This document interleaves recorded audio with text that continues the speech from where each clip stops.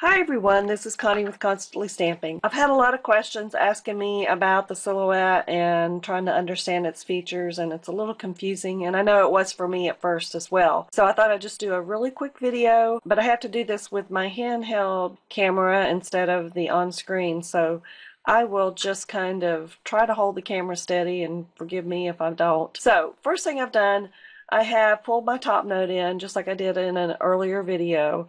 I'm going to select the trace menu, and I'm going to highlight that. I'm going to move my high pass filter, and then I'm just going to say trace outer edge.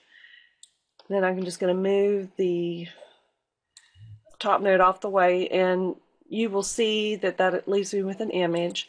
I'm going to select that, and then I'm going to go up here to the menu on the top, and I'm going to fill that with one of the Stampin' Up papers that I already have loaded. And if you go to advanced options, let me get down here. If you go to advanced options, you can scale the pattern. Let me see, you can see what's happening there as I scale it. Okay, now one of the things that you need to do at this point is go to see the little red square over here. You need to tell it, I'm printing this out 8.5 by 11, so notice how it says use printer setting. Even though my mat is 12 by 12, I'm going to be printing this out as a letter size. So you will see how when I click letter size, it changes it. And the most important thing to remember is this hatched area and then these red lines, you want everything to be inside that area.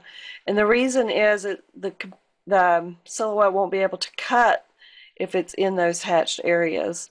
So you need to try to keep it in this area. So if you could fill the page or add other things, but just for a time's sake, I'm just going to just leave it like this. Now I'm just going to go to File, Print, and it's just like any other print when you're printing to your home printer, because this is what you are printing to your home printer. You are not printing to the Silhouette. This is my home printer, and then I'm going to go to Preferences, and I'm just going to select General Everyday Printing. Select OK, and just say Print. So go over here to my printer. We'll let that do that, and hopefully it won't take too long. And okay, there it goes. So now we have our printed paper. It's just like printing anything else. Now you'll notice, I'm going to try to lay this down where I can see it. Up here in the corner there's a big black dot, and then this area, I meant to show you that on the video. You have to select, let me go back over here real quick. You have to select this in the menu. See how it says registration marks? It's the second from the right, and you have to say show registration marks.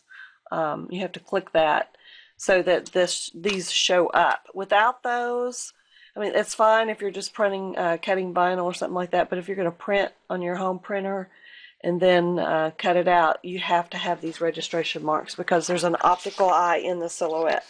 So I'm just going to line this up just exactly like it shows on the screen.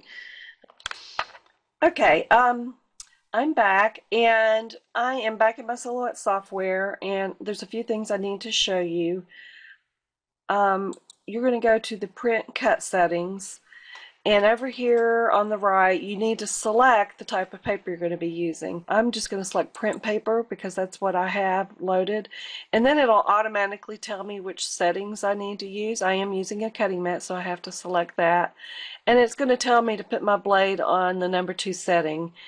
So I've got my printer ready to go. So over here, if you can see this or not, it says load cutting mat, and I'm just going to select enter.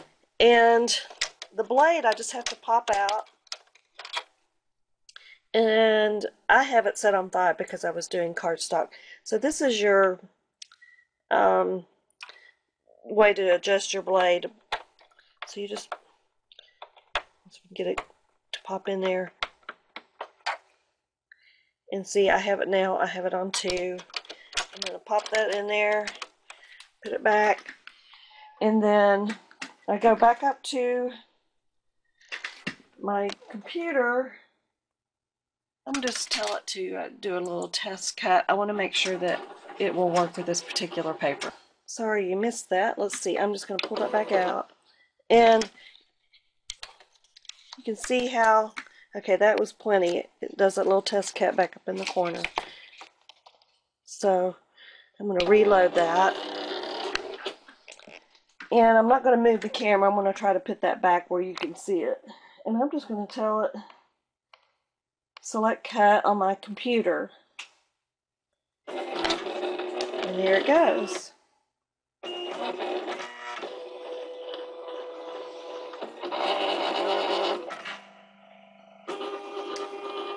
Now right now it's searching for those registration marks.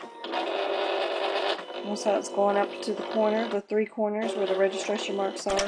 Now it knows where the image is supposed to be, and it's cutting around the image.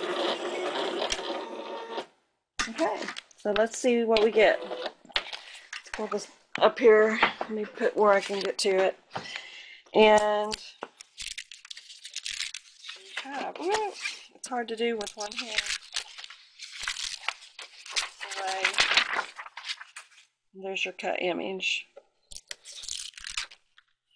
So you have your top note cut and ready to go. Of course, it doesn't have the perforations like you would with the die cut, but you can adjust this to any size and cut it and fill it with any paper that you want. So I hope that helps, and we'll see you soon.